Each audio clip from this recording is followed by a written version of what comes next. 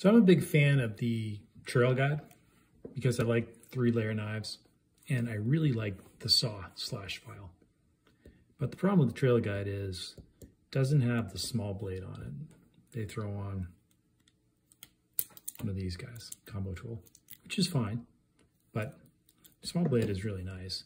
And then the Trail Guide also has a corkscrew, not a Phillips. So the other thing that's sort of close to this, if you took the scissors off and added the opener layer, would be the Automobile Special, which is a pretty neat knife. I built one of those for my son. So I want to do something a little different.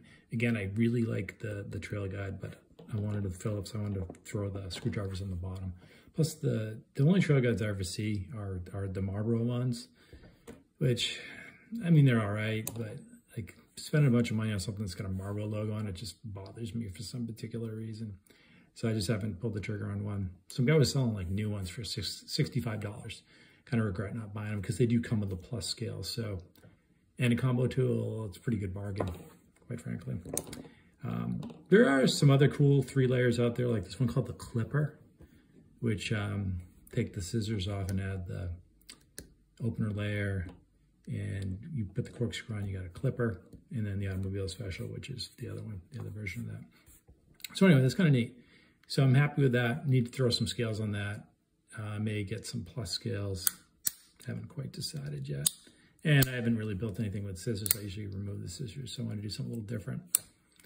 Now, as far as the saw/file goes, I think it's a neat tool because not only can you use it as a screwdriver, like my son will actually use this. He's got an old car on his carburetor because it fits through the lines. But it's like a finger file. Like if you ever use, I think that's what these things are called, these small files. So if you're ever messing around with something, you cut a bolt, you can actually just hold it on and work. So it's nice. So this is the old version though. They made this up until 2005, roughly, according to the SAK wiki.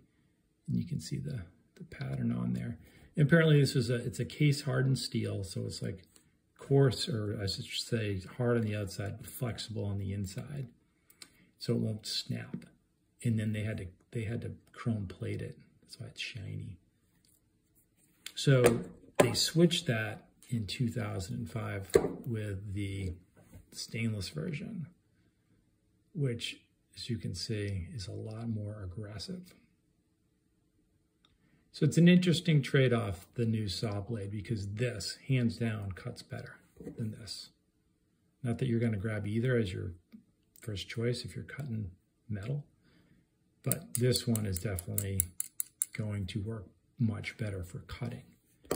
Now, as far as filing goes, well, then it comes down to what you're actually doing.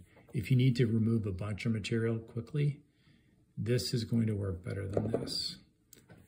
But if you're working with something finer and you're slowly working it, which is typically how you file, right? You want to take a little bit off at a time, especially if you're working with a small file like this. This, personally, I think works better. It's going to take you longer, but you can be a lot more precise with it. So it's kind of a neat tool. So I don't know, it's a tough call.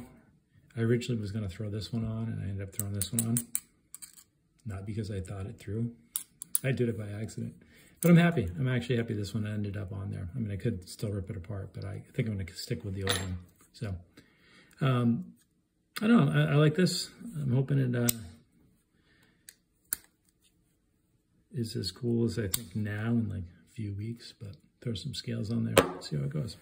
Anyway, that's all I got. Hope you like that one.